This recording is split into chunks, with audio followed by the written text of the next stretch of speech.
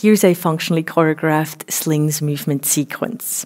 For the first round, I won't be talking to not interfere with your thoughts. While I'm moving, contemplate the why, the movement intentions. Ready?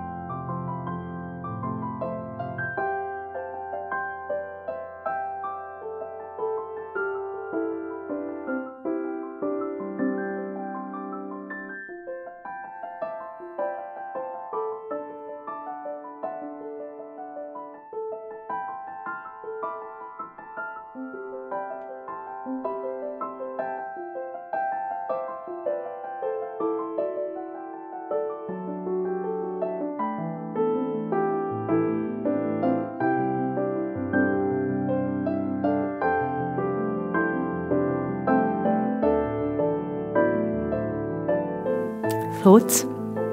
You've got probably plenty, and so do I, because there are many reasons for doing these exercises and doing them in this sequence. So I will limit the information to just a few pieces, I promise. So, starting in a centered upright body position, I started the sequence with arm arc and arm circle. Now, this is a reoccurring movement pattern, and it's certainly much easier practiced in standing than when you're kneeling and forward folded and many other things are going on. So, preparation. It also engages spine extensor muscles very slightly when doing the arm arc or even the whole superficial back line, just in a very gentle manner. When lowering the arms, we inhale, focusing on the expansion of the rib cage. It's deep front line and lateral line, and it's also a way to bring a sense of ease into the shoulders, allowing the shoulder girdle to rest on the rib cage. And because there will be a lot of arm movements and also weight bearing, toning of the back arm lines especially, it's really good before going into the sequence to have a sense of ease in the shoulders. Now from here, it was the arm arc, and then I incorporated a rhythmical double knee bend. And that was in preparation to the double knee bends in the sequence, in the lunge position, and also in the inverted V. Once again, much easier practice in a upright standing position. So from here, it was a relevé with the arm arc, the plie, and then extending the legs again and lowering down, not all the way, just to the place where the heels are above the floor.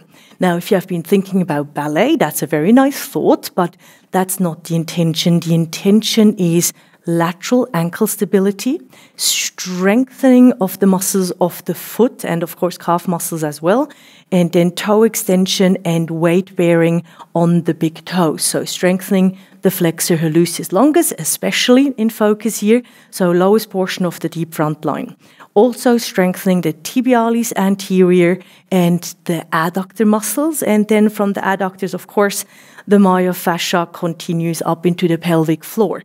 So it's about bringing the deep front line to the forefront of the intention.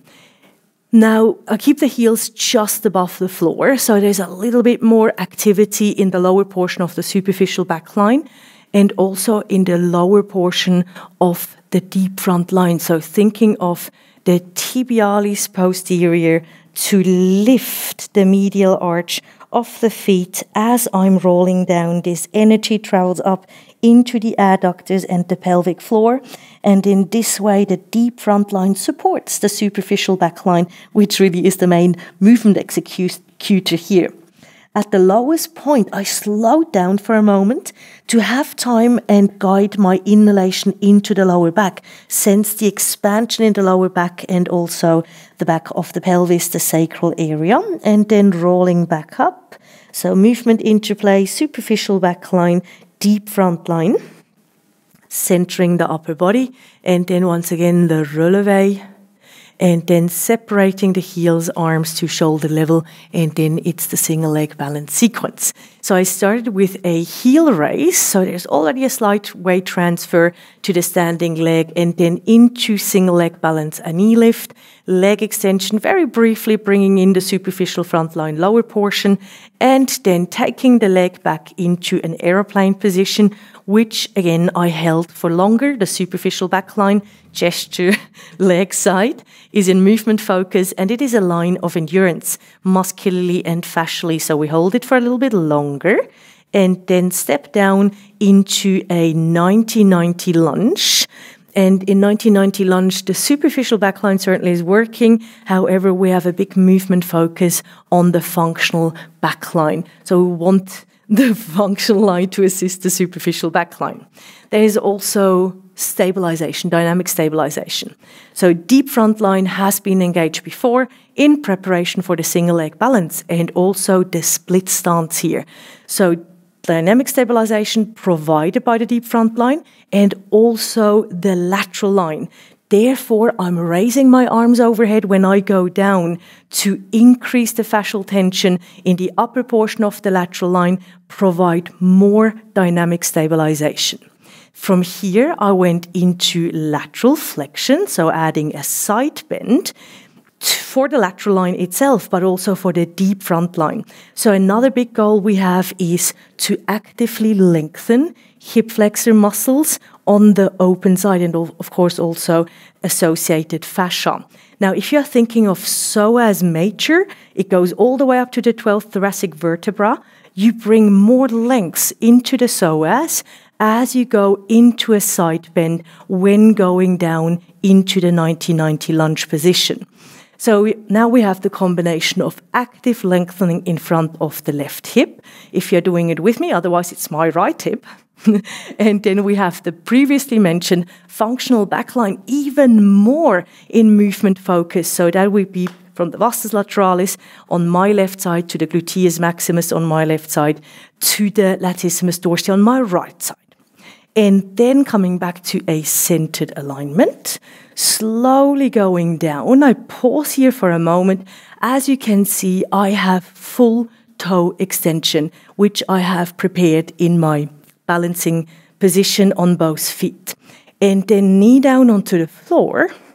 Forward fold, I'm unloading the toes of the back foot, go into the reverse, so from dorsiflexion into plantar flexion, let the toe flexors, let them soften, let them rehydrate, so the fascia. So let the foot be very, very soft, and then lifting back up. Now we call this unwind.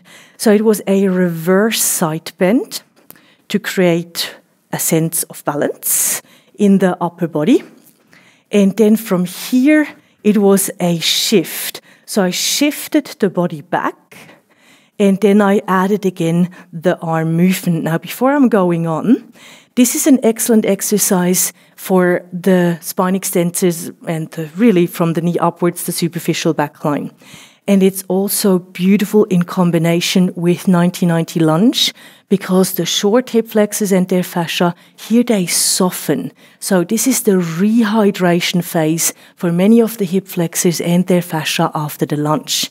So we gave that a little bit of, or I gave that a little bit of time. I was doing just shifts, stayed shifted back, added the arm circle, the known movement pattern with the arms, and then I added in the crescent lunge, actively lengthening the superficial front line from the base to the top and also strengthening the superficial front line from the knee upwards. And then from here I went back, passing on a lot of work to the superficial back line and taking work away from the superficial front line. So letting the superficial front line rest, also again the hip flexors and their fascia, let them rehydrate. And then there was the arm pattern again. And this is also very specific. So we go for 1/4 of the sequence into extension, hip and spine extension, opening the very reactive, protective superficial front line. And then for 3/4 of the movement, we let it soften. We pass on a lot of work to the endurance, uplifting, supportive, superficial backline. When we go forward, we tension the fascial tissue of the superficial front line and, of course, of hip flexor muscles. And then when you go back, you soften the tissue, especially across the front of the hips. And that is something many of us benefit from. So I'm going one more time into the crescent lunge, spine extension, very nicely complementing the roll down from the beginning, just as an added benefit here. So now I'm here in this kneeling lunge position. Toes of the back foot, I curled it under, I came back into lunge, and now the already practiced rhythmical double knee bend, I used it here to step back elastically into an inverted V. And then I held the inverted V position for a moment, giving my pelvic floor muscles a break, unloading them in terms of organ weight, and just let them really be a little bit relaxed or lengthened in part, because especially the 90-90 lunge uses a lot of pelvic floor strength, and of course the crescent lunge and the shift also use pelvic floor, so we take some work away from the pelvic floor muscles. And then I added a big wave. So now maybe there is a difference perceptible in the left and the right side of the body. Does one hip feel more open than the other hip? Did one side of the spine articulate more easily than the other spine because of the exercise sequence that was done before? And then after that, I'm bringing back the double knee bend. So double knee bend, and then I did a leg extension, so the same rhythm that was practiced before. And if I wanted to, from here I could go into a double knee bend and then hop, which would be just a very nice add-on or a very nice progression to what you have done before. The arm lines are prepared, the rhythm is prepared and the movement has been embodied. And then I was in my forward fold and I made it very soft. A melting forward fold, knee slightly bent, just to give the stabilizing muscles a break, the spine extensors and also the shoulders. Unload the ribcage. Shoulders soft, neck muscles just lengthening in a relaxed way. And then from here again, engaging through the center and then curling up, finding balance, front and back, inside out. What do you think? Curious? If so, I look forward to sharing a lot more with you. Thank you for staying with me.